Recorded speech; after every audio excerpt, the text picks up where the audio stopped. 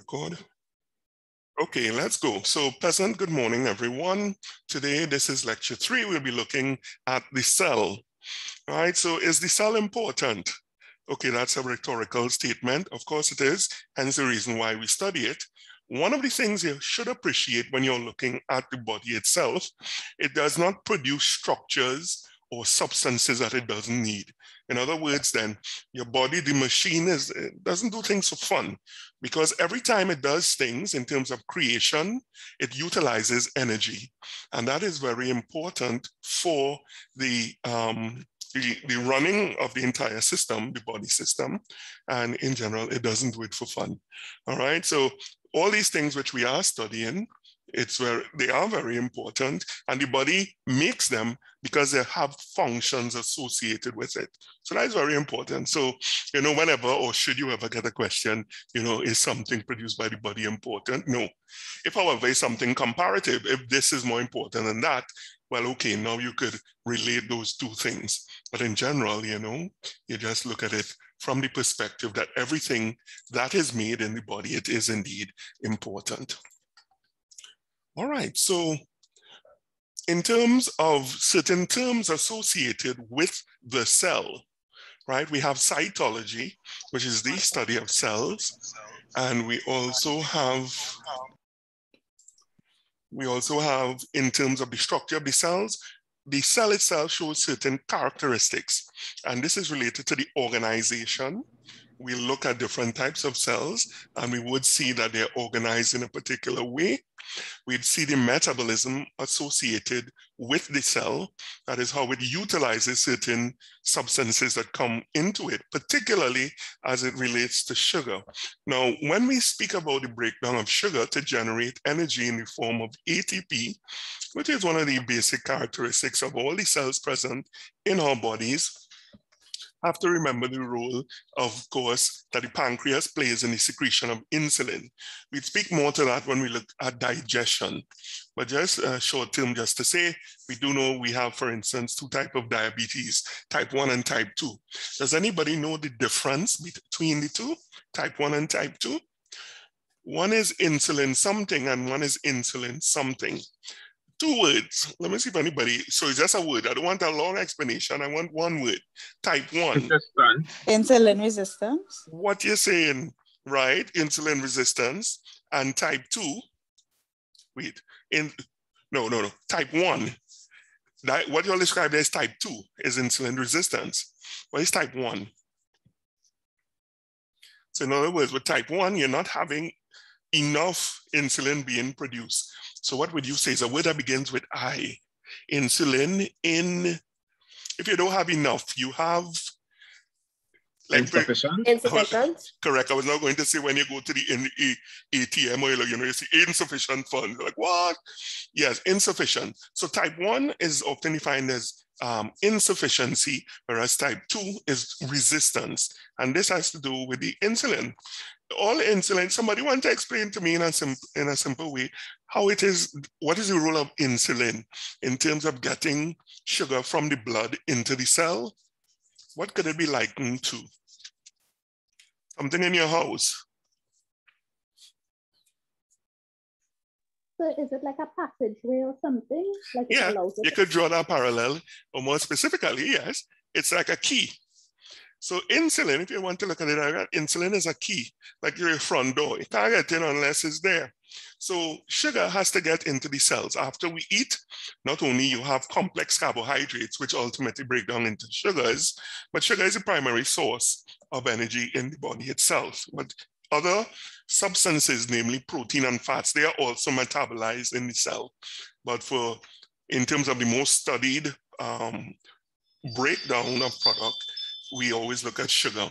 And that process of breaking down sugar to generate energy, that is known as, something begins with G. And literally it means sugar, cutting sugar. Glycolysis, very good, glycolysis, yeah. So glycolysis is very simply breaking down of sugar to generate simpler substances, and most critically ATP, and that is done at the level of the cell. We look more to that as mentioned in digestion, so I wouldn't get into too much detail right now. Suffice it to say, in terms of the role of insulin, you have sugar in your blood after digestion. And now what happens, the insulin that is secreted by the pancreas is like a key, a master key. It could go to these cells and open channels. And these channels are very specific for allowing in sugar. So the sugar then goes into the cell, and what happens when it gets into the cell? This process of glycolysis occurs in the cytoplasm of the cell. Sugar is taken in and it's broken down into carbon dioxide, water, and most critically, energy in the form of ATP. When we have issues as relates to diabetes, this is what happens. Type 1, insulin insufficiency. Not enough insulin is actually secreted. So what happens? Persons who have type 1 diabetes, they have to inject insulin. So those are the ones who have to inject. Type 2 is insulin resistance. So literally the insulin is there, but the cells, it comes like the lock is damaged. So insulin is trying to open the lock, the sugar door, and is not working. So in cases like that, interestingly, in most cases, it is reversible. Oftentimes you do get type 2 diabetes occurring in persons who are overweight or obese, but interestingly enough, it is reversible by exercise and proper diet. For persons for which that doesn't work, there are medicinal interventions which are used.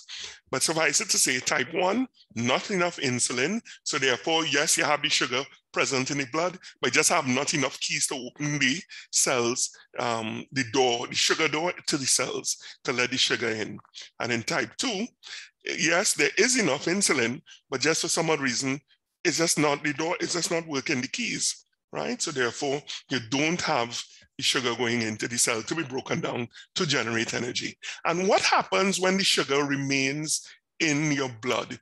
When high levels of sugar remains in your blood for excessive periods of time, what could happen?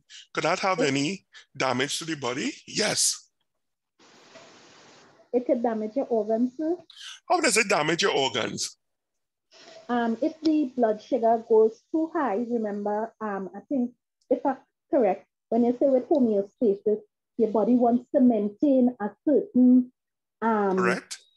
system within it. So too much sugar would throw the body out of whack, and therefore, in trying to get the body back down to what the sugar level should be, the organs could be damaged, because I don't know if it's either you're overworking it or something in the sugar. I like how you're thinking, and you're very close to it. Your logic is sound. So having it, very simplistically, I think, well, you said it in essence, having too much sugar present in the blood, what does it do? It damages, it does. Just the presence of the sugar in the cell, it damages the endothelial lining, in particular, of the microcirculation in your body. So what do we mean by microcirculation? The very fine arterioles, capillaries, and venules which are present in your blood. The endothelial lining, it damages those cells. And why is that important? Well, when you look at all the organs, basically every organ you have, they do have microcirculations, very fine circulations associated with them. So when you're looking at your heart, when you're looking at your kidneys, when you're looking at your lungs, your lungs does have microcirculation. When you're looking at the brain, when you're looking at your eyes, all of these things, they have very fine circulation, a microcirculation associated with them. This sugar, what it does, it damages the endothelial cells present in the vessels associated with microcirculation. And that's how it damages it. Ultimately, if left unchecked, it will damage your eyes, it will damage your kidneys, it will damage your liver, it will damage, all the organs virtually if left unchecked. Again, as well, when in terms of microcirculation, you're looking at the body itself, distal structures from the heart, when you're looking at the legs, let's say, particularly with the legs, because in terms of the return of blood from the legs, we wouldn't look at this until SNF2, but in terms of return of blood from vein, from the inferior vena cava, it has to be done through the action of the your calf muscle, right? So one of the things, if it is you do have damage to the vessels themselves, you have poor circulation occurring. right? Sometimes the damage could be that the blood will not be circulated well in terms of through this microcirculation. All that being said, that's how diabetes actually causes problems, because it interferes, the sugar present in the blood interferes with the microcirculation, specifically the endothelial lining of these vessels. And left unchecked, yeah, it damages them. And sometimes it could be damaged irreparably. So that is why it's always important when you're talking about diabetes, always to keep your sugar in line. Okay, so all of that, quite rightly, as your colleague just mentioned, homeostasis. You have certain levels, acceptable levels of sugar in the blood. These must be maintained. And if left unchecked, it will cause damage to your organs. Characteristics, growth and reproduction, right? We emphasize reproduction, even at the cellular level. Cells replicate. And how do we know that cells replicate? Do we bathe every day? Okay, don't answer that question. We bathe, or let's say some of us will take a sponge off. When you're taking a sponge off, one of the things you will notice when you use your rag, and let's say you wipe your forearm, you will notice, like, quote unquote, black stuff comes off on the rag itself. What is in that black stuff? Anybody wants to hazard a guess? So you wipe your forearm and you see some black things on your hand. What's in that black stuff? So that's dead skin.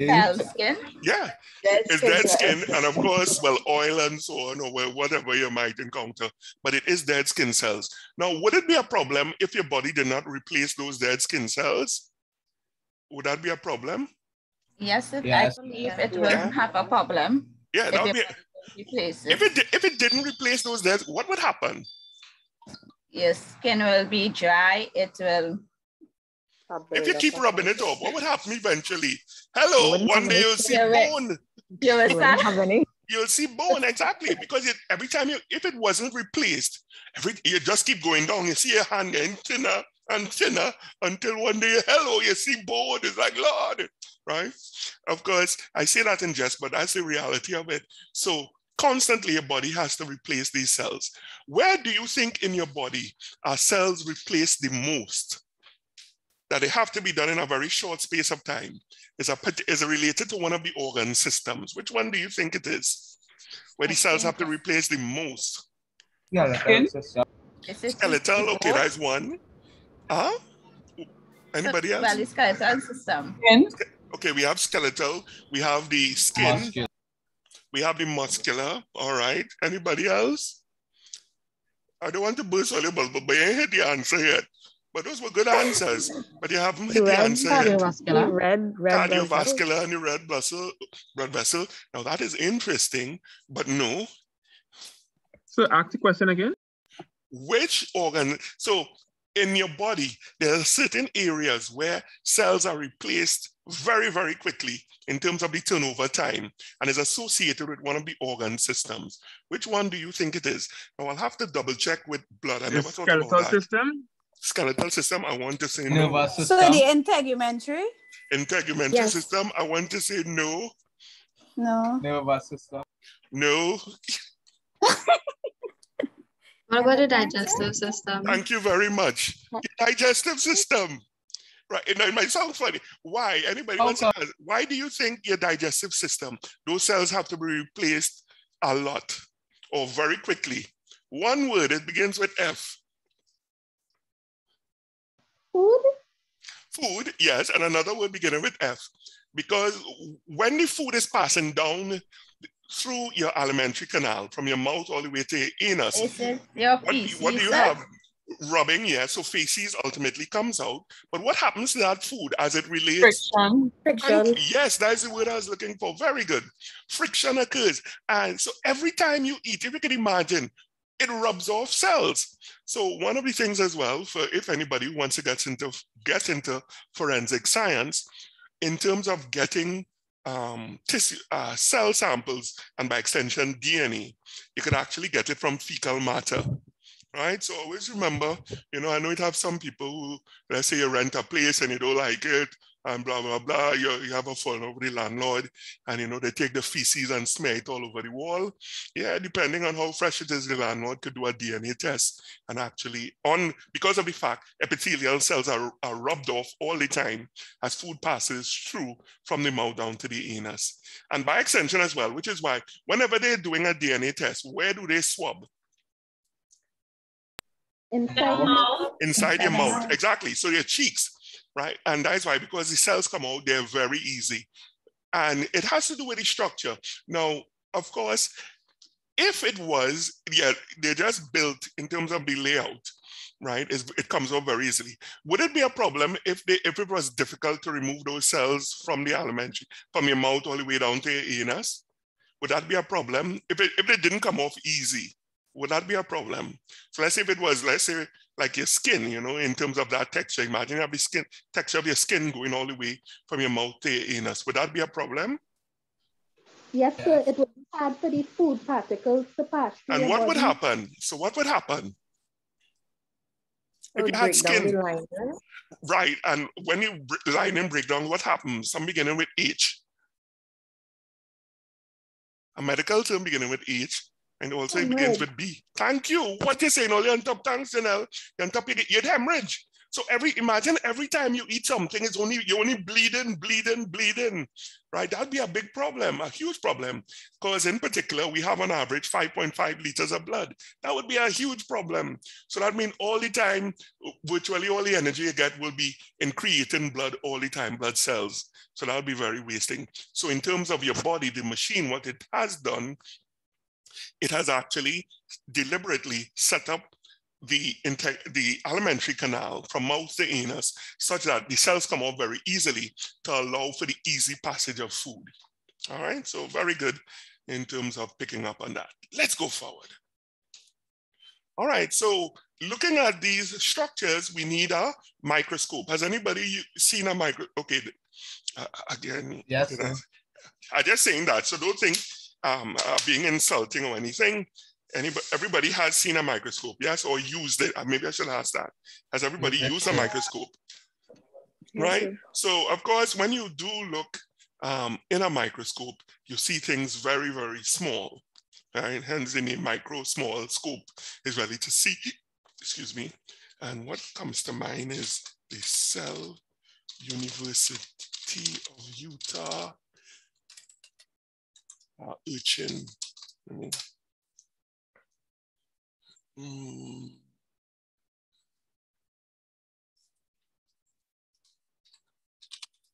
Measure microscopic virtual urchin, right? Here we go. I want to say this is it. Let's see. No, actually, this is not it.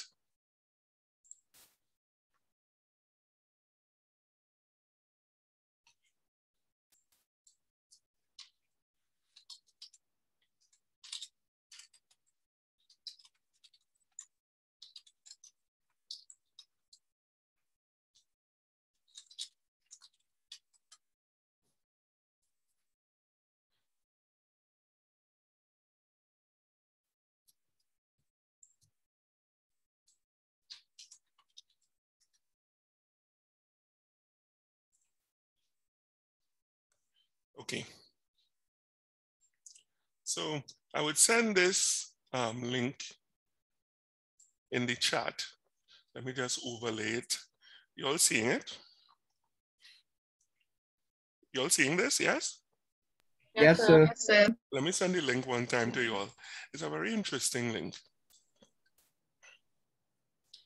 Let's just quickly have a look to appreciate. Let me send it. Appreciate the size of things. And you know, at your own leisure, you can have a look at it. So, okay. All right, so let's have a look. Right, so everybody familiar with Times regular 12 point? In terms of font size? No, sir. Yes, sir. Okay. Yes, sir. Time New One, sir. Yeah. Usually standard. Okay, you're familiar with a coffee bean then, yeah? Yeah.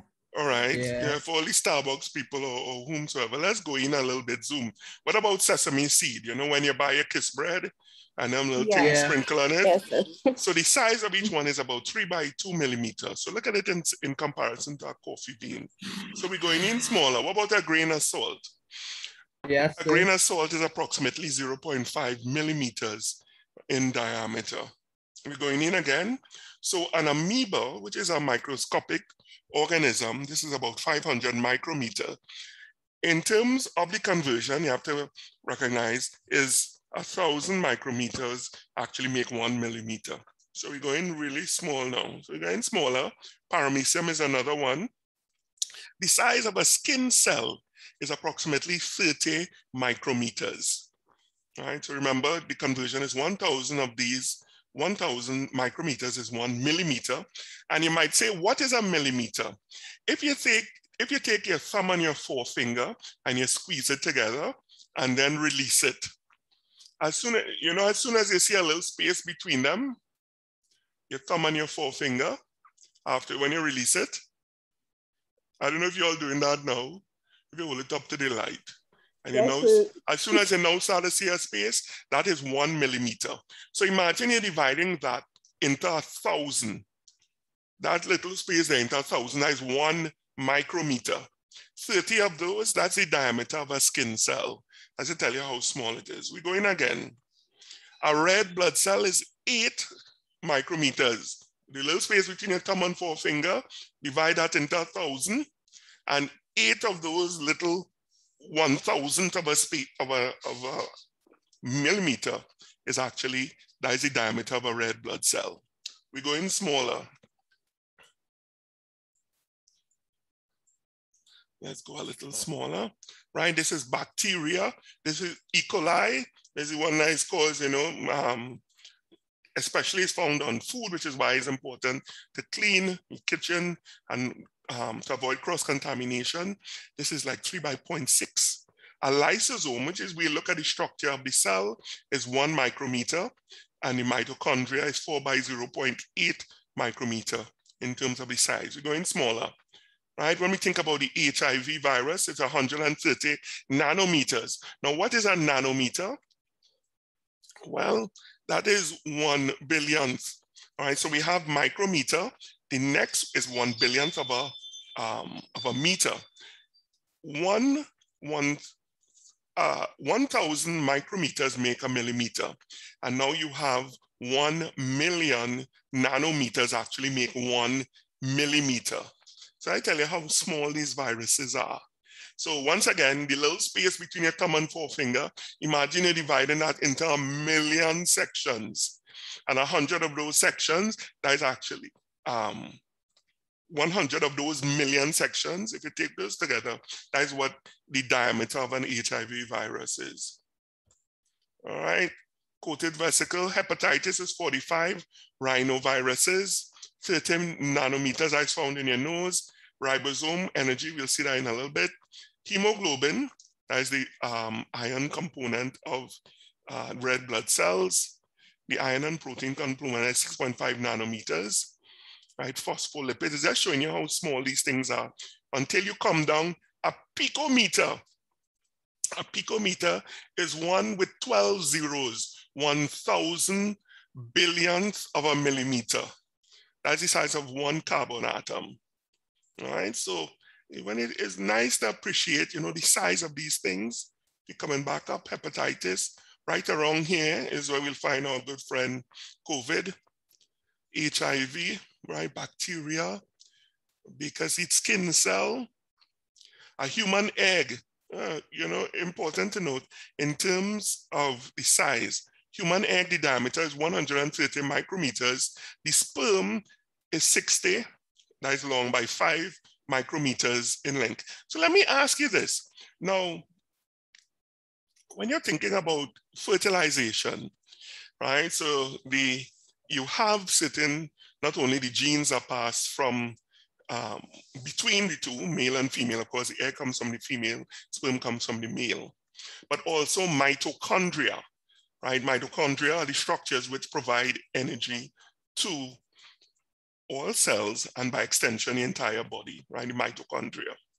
So where do you think you get most of your mitochondria from? Based on this diagram, do you think you get most from your father or do you get most from your mother? From your mother. Okay, Your somebody mom. say mother, somebody say mom, all right. Anybody say dad? Where do you get most of it from?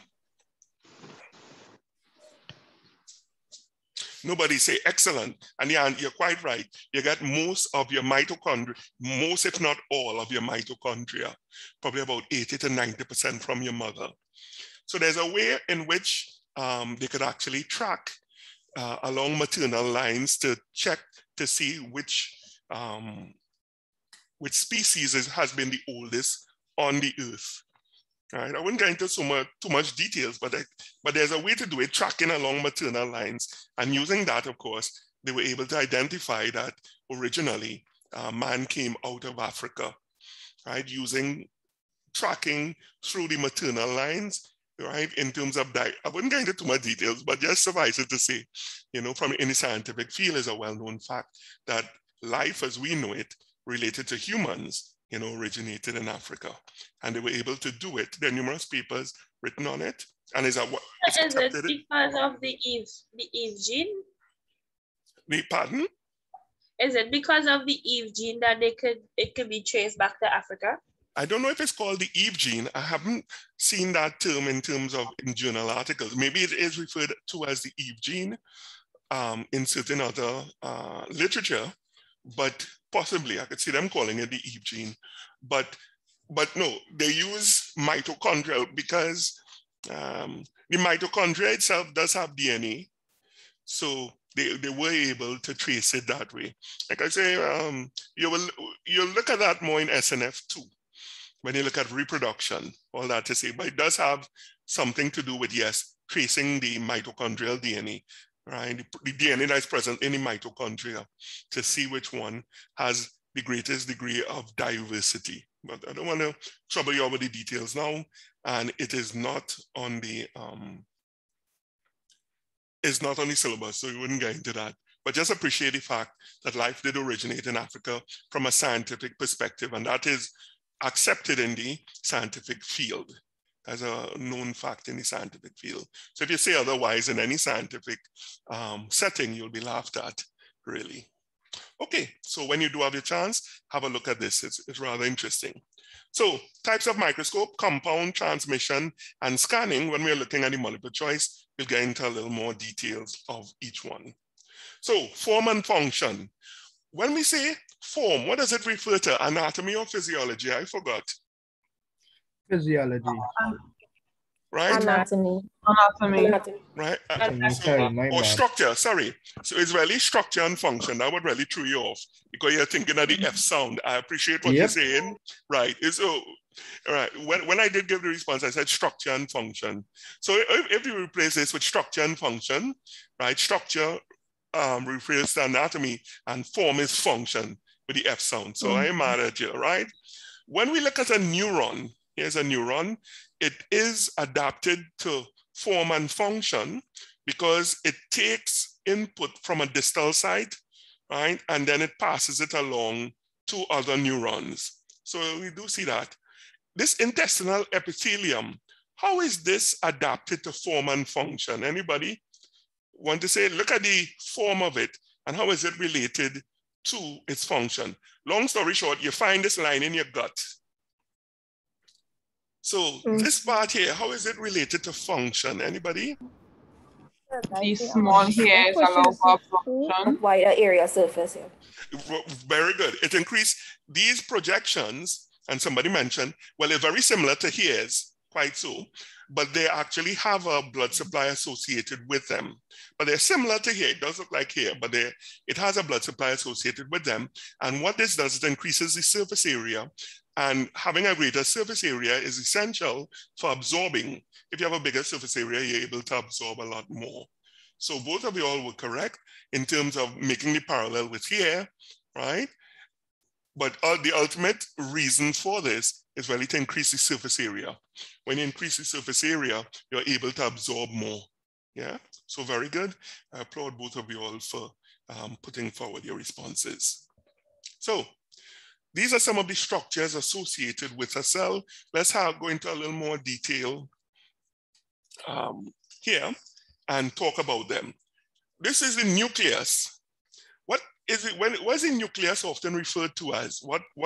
Brain. The brain of the cell. So therefore, it does all the things associated with the cell, you know, so this is the brain, very important. So what would happen to a cell if you pull out the nucleus? You think, what do you think would happen to the cell? Dot, dot, dot, dot, dot. Yeah, it would die, right? So, so it's always important, the nucleus, to protect the nucleus. That is the most important part. Rough endoplasmic reticulum, right? So it's studied by these structures known as ribosomes. And what do the ribosomes do? They make a substance. Do they make proteins, carbohydrates, or fats? Proteins. Proteins. If ever you get a question in a multiple choice, and they're asking you about structure in, be it in a body or in a cell, I would say your best guess would be to go for proteins, because proteins are really the things that they're the functional things. They do things, you know. It's come like, you know, when you were smaller, what do you use? Play-Doh, I don't know what they'd call it now. You can make things with it. You could do a whole lot of things with protein. So all that being said, if ever you get a question with protein, yeah. And if you're doubting, go with proteins. Proteins are the things, you know, as the action things in the body itself. They're used for so many different things. So the ribosomes, right, they do make proteins. And the only difference between normal endoplasmic reticulum, or smooth endoplasmic reticulum as it's called, and rough endoplasmic, anybody want to tell me the difference between these two structurally? What do you think is just one difference? One has what and one doesn't have it? One has ribosomes and the other doesn't. Thank you, yeah. So the rough has and the smooth doesn't. So the rough, is usually associated with protein manufacture. Smooth endoplasmic reticulum, it does not have ribosomes, and is associated with lipid or fat manufacture, the smooth ERs, all right? Golgi apparatus. When we think about the Golgi, what comes to mind for me? Golgi sounds like grocery. And when you go by the counter and after you buy your stuff, what do they do with it? And you pay for it. What do they do with your groceries?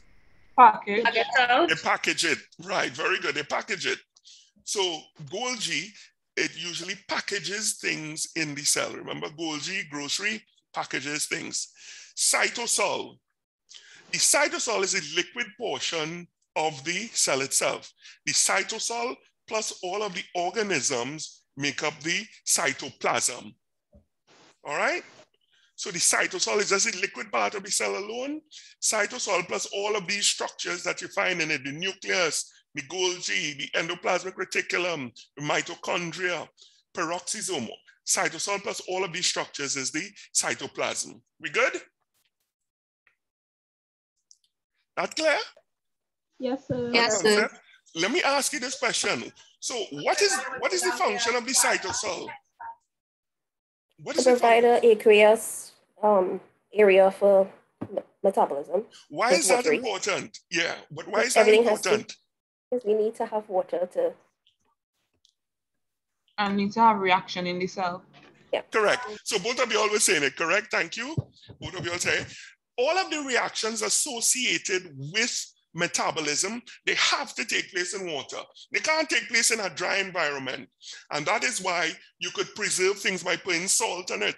Because when you put salt, you pull out all the water. When you pull out all the water, no reactions could occur. So therefore, the tissue that you're looking at will just remain as is. You wouldn't have any decay because any bacteria that comes along, that same salt will pull out the water from them. They wouldn't be able to do their reactions within the bacteria. They will die. So it's a preservative. That's why salt was used for many years as a preservative and is still used to this day to make saltfish. Anybody here like saltfish? Yes, sir. Yes, sir. Right? And all due respect to certain religions, but you know, pickling like in pigtail and so on, and you know, you put salt, and that's the reason why, because the tissue wouldn't decay because it wouldn't have bacteria coming in and eating it and producing waste product that have this foul smell, right? So it wouldn't have that happening. And it's all of that because of the fact that in the cytosol, that's where you have those reactions occurring. Reactions. We mentioned as well, earlier that glycolysis, breakdown of sugar, it occurs in the the liquid portion, the cytoplasm, right? But specifically the liquid portion of the cell, that's where you have those reactions occurring. So in there, you'd find these specific enzymes associated with those reactions, and that's where they occur. Pull out our water, everything shuts down. Good. So here we have the lysosome. What does the lysosome do? One word begins with D. Digest. Yes, but to a certain extent, yes, because digestion does imply breakdown. Another word, stronger than that, has some violent leanings towards its Destroy. Thank you, destroy, yes. So the lysosome is destroy. If something gets old in the cell, let's say Mr. Mitochondria, you reach 105, what happens is protein comes and tags it for destruction. And when the lysosome sees it, it comes like, you're putting up a flag, hello. What it will do, it will engulf it and break it down. And then reuse in this case, if it's protein, it will reuse, let's say, the amino acids, right? But the lysosome, that's what it does, it destroys. And how it does it, it will engulf it, right? It will come and form all around it, and then the enzymes are released. When the enzyme are released, it will literally break down the structure into simpler ones. And then they are actually, as in this case here, they could be released externally, or they could be packaged in a vacuole and then released. So they could form a vesicle with the membrane and release it outside, or it could package it, make a little vesicle, and then this vesicle is released or stored within the lysosome, within the cell until the time comes for it to be released. All right, I think peroxisome, this one is in digestion in terms of breakdown of material. So both the peroxisome and the lysosome, they are similar in terms of breakdown. They're associated with the breakdown of material. The peroxisome is specific for breakdown of material needed to provide energy for the cell itself. So this one is associated with breakdown of foods, but this one is associated with breakdown of worn out structures within the cell itself. All right, anything, I think we got all the structures. Did we leave out any? Microvilli, again, these are associated with absorption and again, increase in surface area, the villi. So you have a greater surface area. If you were to follow, let's say, measure, going up and down, all the way to here, as opposed to coming in a straight line, which one will be longer? Going up and down, or going straight? Which one will be longer, you think? Bina, what do you think? The up and down here. The up and down, yeah. So that is how, correct. And that's what we mean by increasing surface area.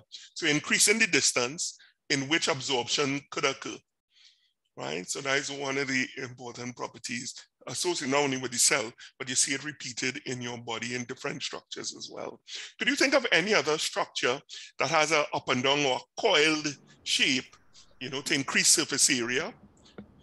I would say your lungs, I hear what you're saying. Yes, whole intestines. Your whole intestine, yeah, because it's in a small area. So what it does is wind up, your intestines go up and down, left and right, correct is right. Any other organ in particular that has like a coiled structure or surface? Hey, brain. Your brain, very good, Misha, yeah. Your brain, and that is all about surface area. You're trying to get as much within a very small space, as much going on in a small space. Very good. Let's continue. So the nucleus, this is just speaking about it. Nucleus contains DNA, and DNA is important for, it's the hereditary information associated with the cell itself. And this just shows how DNA is actually arranged. You have a double helix, and this double helix has the bases inward, and you have a sugar phosphate backbone. So you have phosphate pointing out, and it's really sugars which form the backbone. So it's a sugar together with phosphates form the backbone. And then you have these bases, adenine, thymine, guanine, and cytosine that actually form, it's like a ladder, the rungs of a ladder. So imagine you take a ladder, but like the ladder was made out of gummy bears, so you could twist it. And when you twist it, that is basically what DNA looks like, right? And these DNA now, they're wrapped around proteins known as histones, and it's wrapped around there to increase surface area. You could think about it like thread on a bobbin or, thread on a reel, you wrap it. So you have a whole lot, of thread in a very small area. And that's what histones do, right? So it's coiled, it's very much coiled up.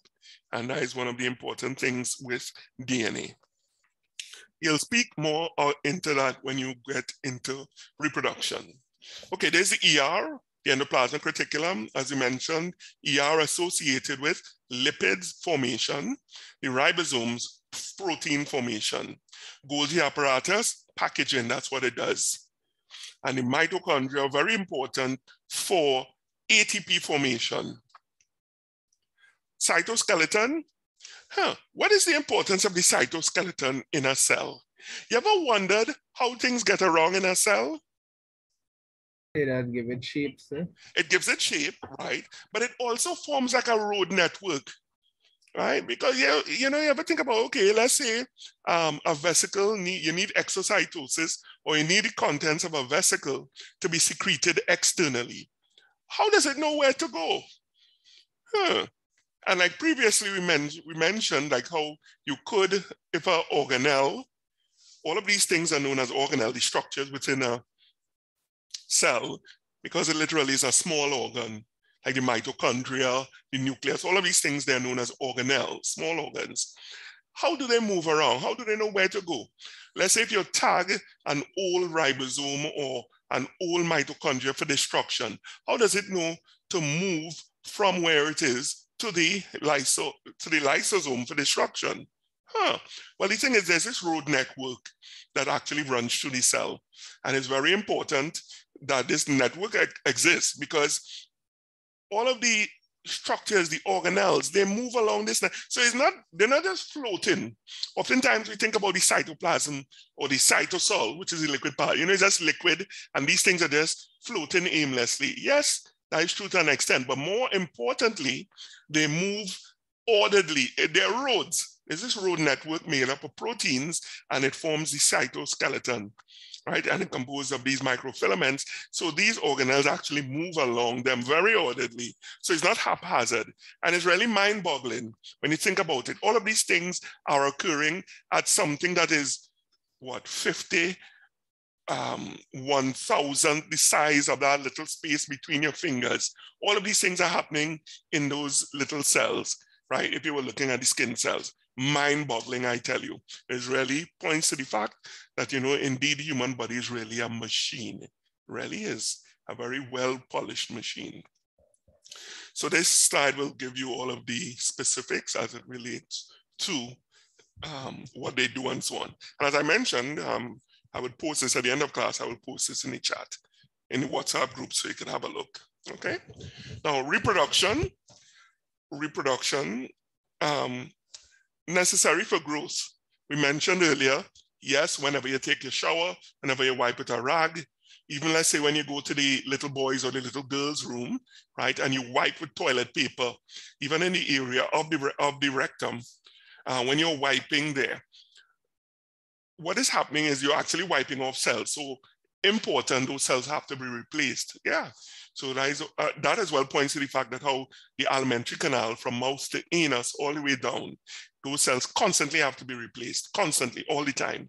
So they have, they're loosely attached, but notwithstanding that they're constantly replaced. So you need to have replication occurring all the time. Apoptosis, this is natural cell death. When would you need cells to grow? When we are looking at reproduction, and if you were to think about the development of your hand, when you're looking at the level of the embryo, your hand actually looks like a table tennis paddle, right? Like a circle, right? From below the level of above the level of the wrist, this we're looking at probably about week 12. The hand looks like a paddle, it's a circle. So how do you get fingers? How would you get fingers from a circle? Well, you have to cut out all the spaces that are in between the fingers. That makes sense? If you have a circle, it comes like if you trace your hand on the screen, you have to cut out all the spaces. And if you remove the space, that's how you get fingers. So what does the body do? Well, it sends a signal, literally, to tell all of the cells in this where the spaces after the fingers, it tells them to die. And they do. They're like, okay. And they die, and that's how you get fingers being formed. Because all these spaces, where the spaces are originally used to have tissue, but a signal is sent to them, die, and when they die off, right, boom, you have fingers. Right, so apoptosis is natural cell death. This is very important. Necrosis, of course, is cell death due to injury or tissue. This is a little different. This is done programmed. Natural, I prefer the word programmed cell death. Right, so this one involves signal, but this one is due to injury in terms of the cells dying. Okay, this is just showing the cell cycle. So for mitosis to occur, the division, this takes 1 to 3 hours. But notice, 22 hours. Most of the time is spent in preparation for division. So very important to recall, you have to prepare yourself before the division occurs. Anybody here could cook? Yes, sir. Anybody here could cook well? Yes, sir. What's the most important thing when you're cooking? When you look at prep, which one is longer? The actual time you cook or the prep time? Prep time. The prep time, yes. If you're doing stewed chicken, right? You have to cut up the seasoning. You have to go outside and look for the shadow benny. Right? You have to cut it up. Right? You have to do so many different things, right? Before you actually cook. And then when the time comes to cook, it doesn't take very long. Yes. So in a very similar way with the cell cycle, getting ready for the division takes the longest time, but the actual division, it doesn't take all that much time. And these are the phases: prophase, metaphase, anaphase, and telophase. And there are certain arrangements of the chromosomes that occur. And we'll look at that in just a little bit when we go to the questions. All right, so this is pointing to it. You can look at it now. Here you have prophase. So after the interphase, right, you have prophase, metaphase. There's usually the phase that is brought in questions. And what is special about this phase? Look at this phase and look at these other two phases. What would you say is special? Use your eye. What is special about this phase as it relates to the chromosomes? What is special about this? They line up. They line up where? To the middle. Correct is right. Thank you very much. They line up to the middle. And that's the important thing with metaphase. Chromosomes line up to the middle. And as I said, usually when, let's say for any multiple choice otherwise, it's usually metaphase and anaphase. These are the two that are usually given, and they'll ask you for it. But out of the two, metaphase is usually the number one. So let's say you get a question and you can't remember which one is which phase. When in doubt, go for metaphase, right? Usually, because that's usually the one that is asked on questions. Okay, transcription, translation. This refers to the copying of the DNA. DNA carries the hereditary material. That is how, for instance, we know that from one species to the next, everything is copied at the level of the cell because of the fact within each cell, there are 23 pairs of chromosomes. And on these 23 pairs of chromosomes, you have all the information necessary to make an entire human being. Mind-boggling. Remember, this thing is less than, we're talking about on the order of nanometers in size. Yet within that cell, it has all the information to make an entire human being. Wow, this is absolutely incredible when you think about it that way. But good, it's real. Of course, not every cell will make a lot of the information is just not used, right? So for instance, when you're looking at the instructions to make a toenail, well, only the chapter on toenail will be used. But in reality, all the cells, they do have all the information necessary to make an entire human, except that along the way, they become specialized. And when they become specialized, it comes like, they rip out all the other chapters. They're like, all right, they're there, but we're not using it. we're just concentrating on toenail because we have become specialized as a toenail cell. So we'll only be looking at toenail. And when we replicate, we'll only replicate and form toenail cells. And that's what they do. Yeah. So very important to recognize that fact. The 23 pairs of chromosomes, they do exist in all the cells. But the cells, when they become, again, when you're looking at development in the embryo, there comes a point when they become specialized, which is why when you look at a fetus, a developing fetus, you know, you have the formation of certain structures at different times because specialization of the cells occur.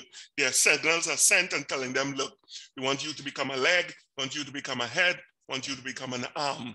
And when that signal is sent, those cells, because they do replicate, keep replicating, but they specifically replicate according to the signal that is sent to them. All right, so movement. We looked at cells. We looked at how you could look at these cells via using a microscope. We look at the relative size of things, appreciating how small things really are. Next thing we want to appreciate after we looked at all the organelles and their function is how do these things move across the membrane? Well, most of the times they move by simple diffusion. And what is simple diffusion? In nature, it's a property of physics as well. Things tend to move from an area of high concentration or high to low in general, not only in terms of concentration, but they move from high to low. And when you're looking at, let's say, a smell, which is why if somebody comes in and they're smelling, you know, they've just put on perfume or cologne, you smell them right away because of the fact in the room has a relatively low concentration of that perfume or cologne. And since they come in and these molecules are transferred from their body, because that's why they use alcohol in perfumes, because alcohol is volatile, easily vaporized or turn into a vapor. And when they become vaporized via the heat from the person's body, it carries with them the fragrance molecules. And then those things go to your nose and you actually smell them. We'll speak more to that when we look at the nervous system, how you actually quote unquote smell things. A very fascinating way that it is done, because in actuality, you don't really smell things because everything is really electrical impulses. It is fascinating and yet scary at the same time, because everything that we perceive is really electrical impulses. Because that is the only thing that the brain recognizes is electrical impulses. So when you smell something, it's not like smells go up to your brain. No, it's only electrical impulses. When you hear something, the sound doesn't go to your brain, only electrical impulses, and you perceive sound. When you taste something, same thing, electrical impulses go up to the brain and it is perceived as a taste. But these things, they don't actually go to your brain. You know, it's really fascinating when you think about it. All right, let's go forward. Simple diffusion, these molecules move from high to low. Moves, let's say cookies, smells good. The smell moves from the high area of high concentration around the cookies to your nose and you perceive it. So that's one of the general rules. Things move from high to low. Sometimes you do need a specific carrier to move things across. We mentioned earlier that how, like glucose, you have specific gates that allow the movement of glucose or sugar from the blood into the cell. So here it is, the carrier molecules, glucose going into the cell, it binds and it gets in. And this is known as a carrier-mediated facilitated diffusion. Then of course you have this one, to move against a concentration gradient. What do you need? You need something special, you need active transport, and this involves energy. So in this case, for instance, what we're seeing, right, movement across a concentration gradient. So the gradient, high to low, it goes in this direction. But if you wanted to move then from low to high, yeah, you need a very special channel or pump to move it and to move these substances against the normal concentration gradient. And to do that, you need energy in the form of ATP. That's coming like, think about if you're looking at a waterfall and you want to go up the waterfall. Yeah, you could do it. we're not thinking, imagine it has a ladder. It'll take a lot more energy to go up the waterfall than it is actually to come down the waterfall. Of course, it's easy to come down, but you know, imagine you have a ladder, non-slip. So, you know, you're moving up, it takes a lot of energy. In the body, when that occurs, you're moving against the concentration gradient. You need energy in the form of ATP and a specialized pump to do it. Okay, this is osmosis. What is osmosis? I forgot. So things generally move from high to low. What is osmosis? It's the movement of water molecules. Movement of water molecules from where to where? From an area. High concentration to low concentration. It makes no sense. I teach, you all know everything. Very good. Movement of water molecule from its area of high concentration to low. Now remember, diffusion is the general movement of molecules from high to low. Osmosis is a special case of diffusion where water moves from its area of high to its area of low concentration. And that's important, in particular, when we look at blood cells, right? And the environment in which they are placed. All that to say, we look at these in a little while when we look at some multiple choice question. But if you are put into an environment, in this case, high to low, the water environment here is high. So what happens? Water moves from high to low, it moves into the blood cell, so the cell swells. In this case, if you notice, you have a lot of solute molecules. So therefore, the concentration of the water is low relative to the amount of water inside the cell. So that means it's high in here, the water, low out there, water moves out. So the cell will shrink or crenate. If it's the same amount of water that moves in is the same amount that moves out, this is known as isotonic, and therefore the cell remains the same size. So ideally, you always want to maintain this environment, the isotonic environment, as opposed to these other two, which could be very hazardous to your health. All right, exocytosis, just a means of letting things exocytose. When you're looking at the internal environment of the cell, if you want to get things out of the cell, you have to put it in a vesicle first. Then this vesicle fuses with the membrane, the plasma membrane, and then it releases its content on the outside. So what could you say about the composition of the plasma membrane and the membrane of the vesicle? If you had to make a statement, what would you say about them?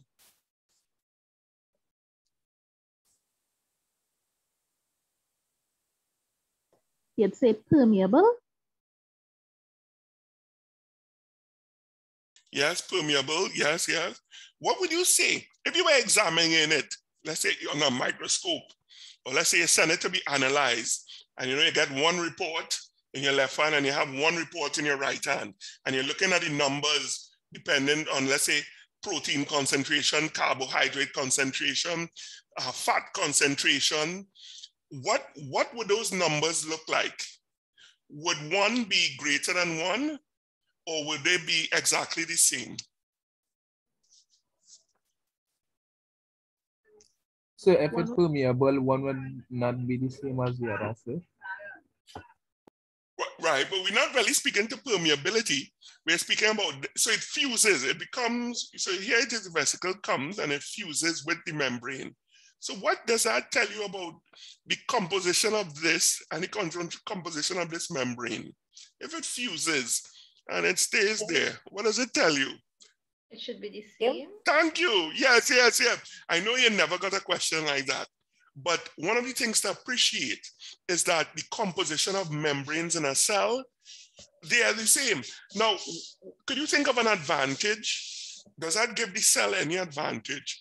That the membrane, let's say, when you're looking at the membrane of a vesicle and the membrane of the plasma membrane, let's say the membrane of the nucleus, the nuclear membrane, what advantage does that have if they're all made out of the same material?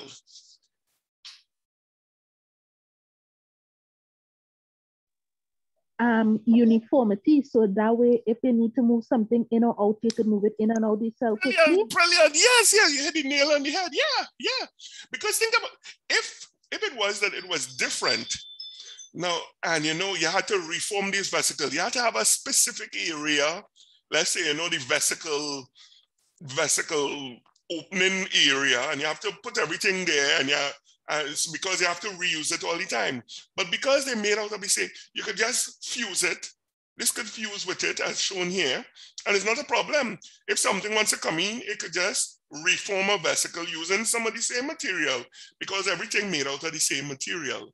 So it's a very efficient way of doing things in a cell, because you can recycle. It comes like you're recycling the membrane all the time. So it's not difficult at all. No, and you don't have to overthink it in terms of putting it in a specific area.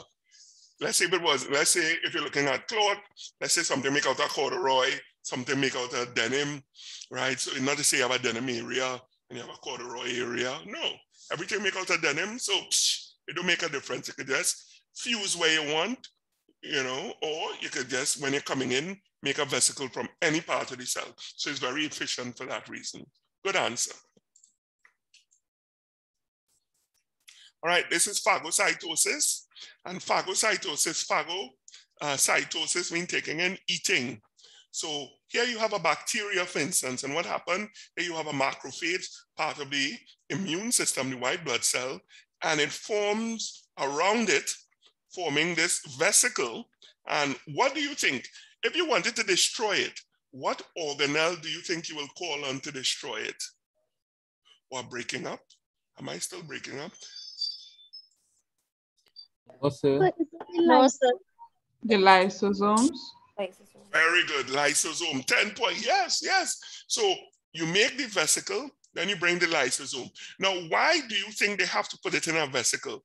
Why didn't they just bring the scene and just release the lysosome? The lysosome just open up and, release it into the cytoplasm in here. Why do you think it has to form a vesicle and the lysosome fuses with the vesicle and only releases the contents or the chemicals in here? What would happen if it released it all over? What would happen to the macrophage? It would destroy other Thank you. It would destroy everything else. So what would happen to this macrophage? ... What would happen? Thank you. Yeah, you would kill the macrophage. And that process, what is that process known as? When you're killing, let's say destroying the cell itself. We look at it, we mentioned it before, it begins with E. That is some kind of cell death. Thank you. Apoptosis, yeah. So that is what happens with apoptosis, right? In terms of the cell gets a signal and it tells the lysosome, what's going on? Things not happening, open. Could you think of a time when a cell would want to kill itself? Now remember, so we're looking at, this is a macrophage, a particular cell. When would a cell want to kill itself? And don't say tabanka. When would a cell want to kill itself? One word begins with D. Disease? Thank you. Yes, very good, Crystal. If it is that a cell, let's say a cell is part of a tissue, so it's related cells, and it's recognizing that certain disease is coming along. Let's say cancer, right? And hello, it's sending out the signals to the macrophages, but yet still the cancer still coming down the track. So what would it do? Yeah, it would destroy itself, because in particular, if you're looking, let's say, at viral cells, something coming into the cell that is causing harm and replicating and moving on, which is what viruses do. Viruses could only replicate in a cell. They have no machinery of their own to actually replicate. So what the cell would do, if it's found, or if it finds that viruses are invading it and it's sending out signals that say for help from the immune system, but it's not coming, the cell could kill itself by a process known as apoptosis. So in doing, what I will do to the viruses that are present in the cell?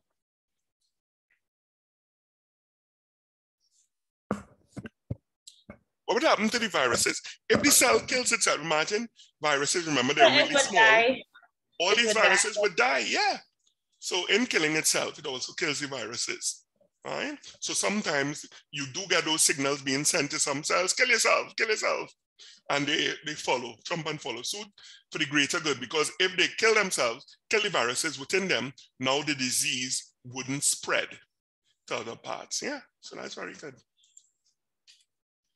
All right, so nice homework, Nikolai's. Labs begin next week. Complete the questions in the handout. You wouldn't have that to do in terms of the questions. Begin revision and preparation for assessment 1. Liaise with group members to plan for the project. Yeah, and labs begin next week. Yeah, all right, so you'll have. Excuse, sir. Go ahead. So, what you mean by liaise with group members? Wait, I mean, who are the group members? Sir? Let me see. So, y'all are doing, I am your lab instructor, yeah? Yes, sir. Right. Yes, sir. Okay, that means we haven't formed any groups yet. So, yeah, okay, those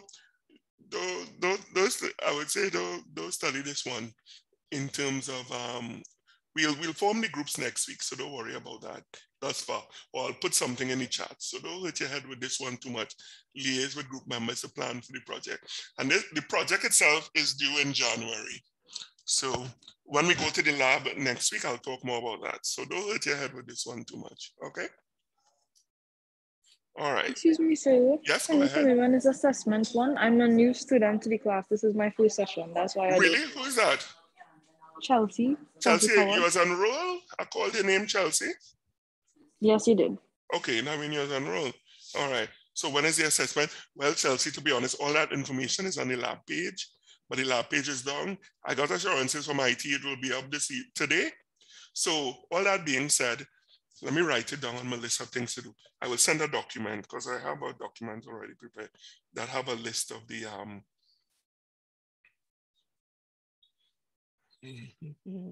where is it? Good notes. Yeah, okay. All right, so send list of assignments to SNF1 WhatsApp. Okay, I'll do that at the end of class, okay? I'll send the list for you. Thank you. Are you part of the WhatsApp group, Chelsea? Yes, I was added. Okay, great. Okay, great. Yeah, so I'll put it in there. I'll do that and I would send this as well, this PowerPoint. All right, so let's look at some questions. That's always a nice way to actually test, you know,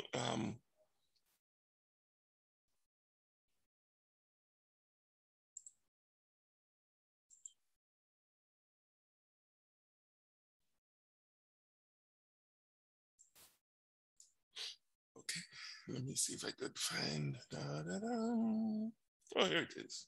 It was hiding from me.